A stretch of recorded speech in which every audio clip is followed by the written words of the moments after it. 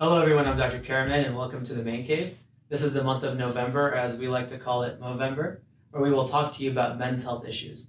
I'm really lucky and fortunate to have my partner, Dr. Carlos Ramos, here with me today to talk about prostate cancer. He has been in our community for over 20 years and just want to welcome you to the Main Cave. Thank you, Omar. Today we're going to be talking about prostate cancer. It's a topic very close to home. As the disease happened to run in my family, I actually have two uncles that died from prostate cancer and other uncles on my dad's side of the family who had prostate cancer and still dealing with the disease. Tell me more about the prostate. What is the prostate? Prostate gland is a gland mostly for reproductive purposes, sitting kind of at the exit of the bladder. And again, as we get older, tends to misbehave, that being with benign prostate enlargement or prostate cancer. So it can grow as you get older? As you get older, the prostate tends to grow. So what do you do to screen for the prostate cancer? Usually we use the blood test called the PSA, stands for prostate-specific antigen, as well as a digital rectal examination. It's recommended that depending on who do you read, start at the age of 40, and those who have a family history or out of African American descent, or whoever wants to get screened at that age. And then depending on the numbers or the trajectory, the numbers over time, you can tailor further screening and PSA testing. So African American men, patients who have a family history, they need to be screened even earlier. Absolutely. Absolutely. Starting at the age of 40. Is it a pretty painless screening process? It depends on the opinion of the patient, but mostly it is. It's blood test and again a digital rectal examination. Now that's done annually, essentially, if the levels are okay? Yes. What is a normal PSA level? Well, PSA tests have been controversial, so there is no PSA that guarantees the absence of prostate cancer or one that guarantees the presence of prostate cancer. So we usually look at trends over time, how the PSA behaves over time. Some person can have a PSA that is a little bit above normal, but stable for a number of years. And that person may not have prostate cancer. At the same time, you can have somebody who has a normal number, but rising over a period of time, which is a matter of concern. So how would you diagnose prostate cancer? Is there a procedure that you do to determine if someone has prostate cancer? Well, when you have the suspicions of prostate cancer, the next step usually is to do a biopsy of the prostate, which can be painful for some patients. There are other auxiliary tests that you can use to help you decide who needs a biopsy or who doesn't. But well, with the biopsy, we numb the patient up and make sure that they're as comfortable as can be, right? Yeah, I usually tell them it's like going to the dentist. They're gonna numb their teeth and work on it.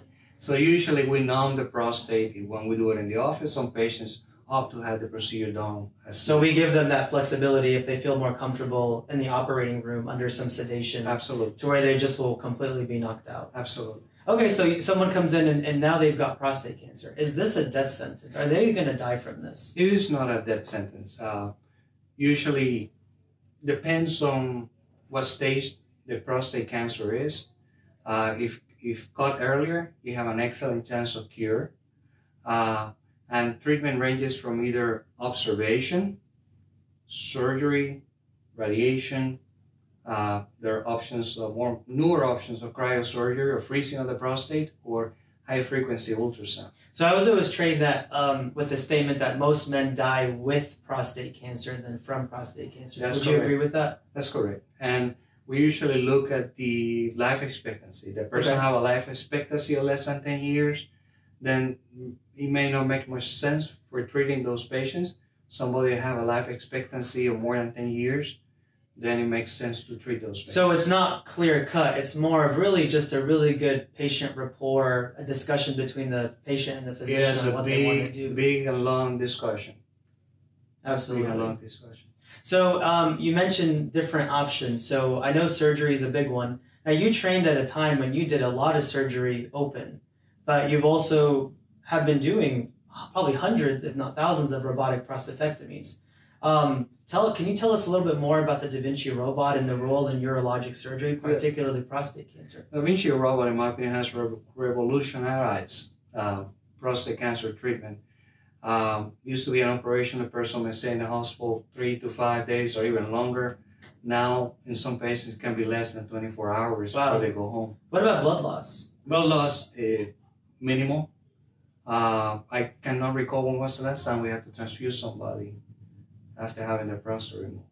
And are functional outcomes improved? In my opinion, they're better in terms of continence as well as potency because of the visualization that the robot allows you to do. So continence is leaking urine, and potency is the ability to get your nature up or your erections for our viewers. So now you have a patient who has had robotic surgery for their prostate. How are you going to follow them? What are you going to do for these patients? We usually recommend, I would like to do a PSA every 3 months for the first year. Then after that, every 4 to 6 months. And that will all depend on the pathology. Can you tell me more about penile rehabilitation and the bladder program for early potency and incontinence? Usually, in terms of penile rehabilitation, we use oral medications or injections to reproduce an erection. Most patients are able to achieve an erection with help. Some of them decide to go that route, some of them decide to wait.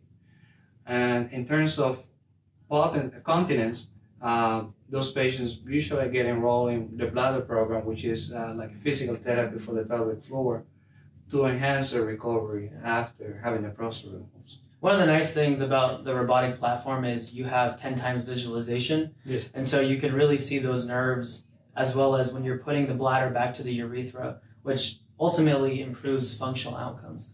So, you have a patient you've been following for prostate cancer. It sounds like it's becoming more of a chronic disease than a condition that you die from. Well, what if a patient comes back and their PSA begins to rise? What do you do at that point? Well, again, it all depends. Most patients, if they have a recurrence, which is cancer coming back, tends to happen in the area where the prostate was. Those patients can be salvaged with radiation. Okay. Which some patients may have disease somewhere else. And depending on the location, if it is a small area or if it is systemic, the treatment will hinge on that. Yeah. So Dr. Ramos runs our APC program here, and we have many patients enrolled.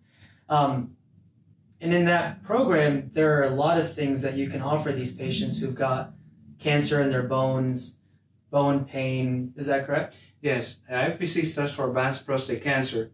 Thank you for that. And basically, there's a new pipeline of medications that really offer a lot of hope for these patients in the long term and allows them to live a little bit longer. Yeah. When before we didn't have many options, usually if they fail and they fail radiation, they probably were left with chemotherapy. Now there is a lot of other things that we can do to allow these patients to live a little bit longer with better quality of life.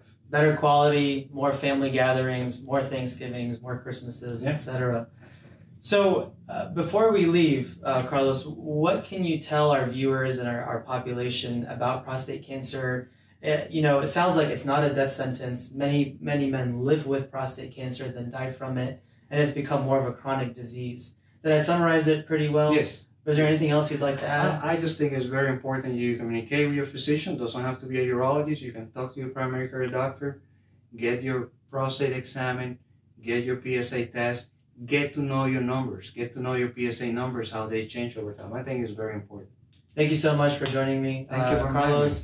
And stay tuned for more future episodes on the Man Cave. Next week, we'll plan to sit with Dr. Hitt discussing bladder cancer. Thank you.